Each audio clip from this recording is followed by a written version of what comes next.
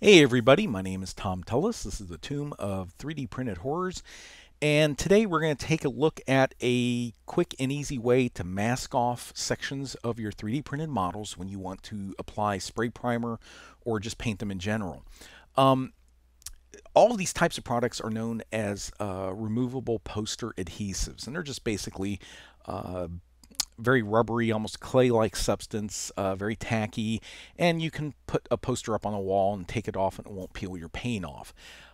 My favorite of all the different brands on the market is this. This is Blu Tack, and the reason is it's even though they're all reusable, this one really is a little bit more reusable than some of the others. And by that I mean it retains its stickiness, its tackiness after multiple uses. You really can use this again and again and again, and it works great.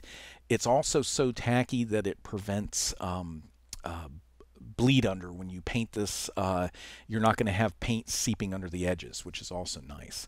So in this case today, I'm going to demonstrate on one of Fat Dragon's new Dragon Lock torch walls. This is the front piece that is painted or printed in translucent orange PLA, and we need to protect the flame area. We're going to paint the brickwork, but that flame needs to remain the translucent orange. So I'm going to pull off a section of Blu Tack, and this is just like modeling clay.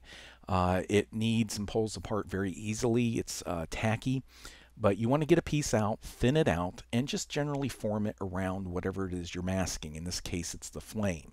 I'm not going to be super careful. I just want to make sure the flame gets covered. If it covers a little bit of the brickwork around it, I'm just going to touch that up with a paintbrush when I paint the bricks.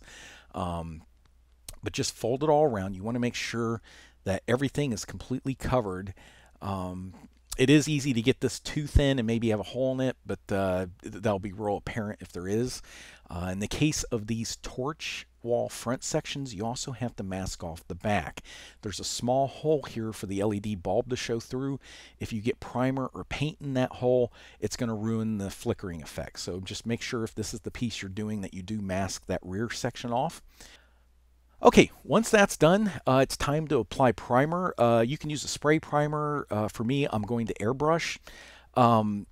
Normally, I use Stylnerez by Badger. That's been my go-to primer for years. I absolutely love it. But recently, I've been testing a brand new primer that is specially made for PLA and ABS. I can't tell you what it is yet, but as soon as I can, I will post a link in this video description. I can tell you that this new primer is working fantastic, and it has replaced Stylnerez as my go-to primer for 3D printed objects.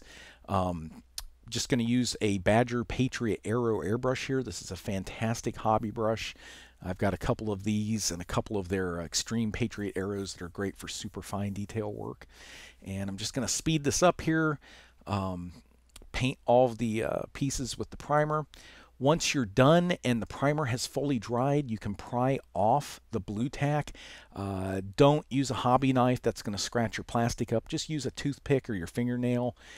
Either one. The Blu Tack generally pulls up as a single piece. If it doesn't, you can get small remnants of it off just by rubbing the large piece you just took off. It's tacky and it'll help pull that up. Or you can get in the small crevices with that toothpick. Once you're done, to make it usable again, what you're going to want to do is start kneading it and pulling it apart. Just keep pulling it in halves, pushing it together, and keep doing that until it looks that off-white color like it did when it was new. And just do this a number of times, 8, 10, 12 times, and it should look pretty good. Once it's clean, you can store it back in the 2 plastic sheets that it came with. Don't throw those out. Those help it keep it from drying out. But just put that back in the packaging and you're good to use it another day. So thank you for watching. Please click that subscribe button in the bottom right hand corner.